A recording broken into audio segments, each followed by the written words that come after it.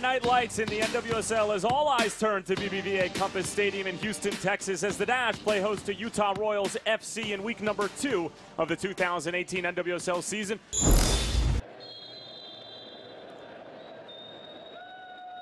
It'll be Gunny.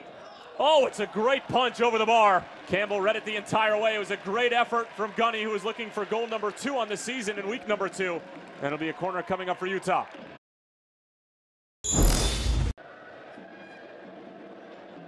Daly able to find Hansen. Motlalo.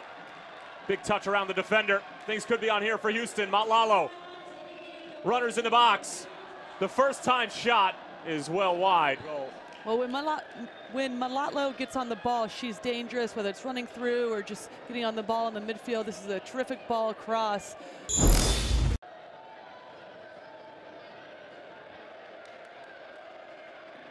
Houston on the move once more.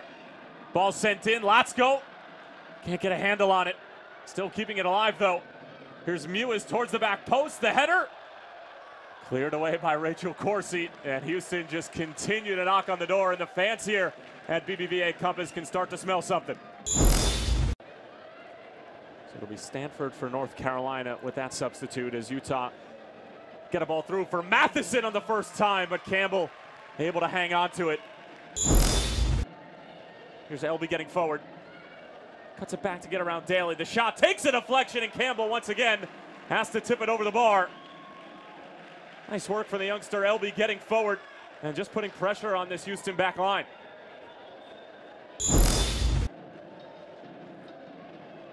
Van Wyk has her ball cut out. Elby, nice little feint. Matheson. First time shot might sneak past Campbell, it does, but it also sneaks past the far post. A very awkward play, but it almost ended up being Gunny's second.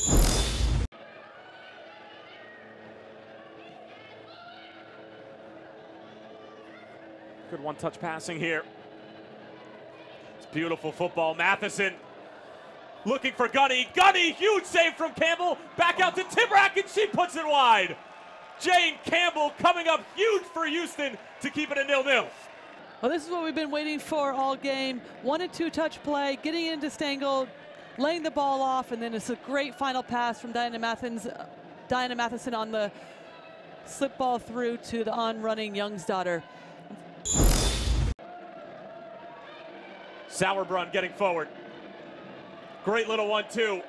The captain looking for delivery, sends it across, and a huge touch from Brooks as Katie Stengel was looking to punch that home. And a quarter coming up for the visitors. Good ball forward for Motlalo, the 19-year-old. Cutting it back.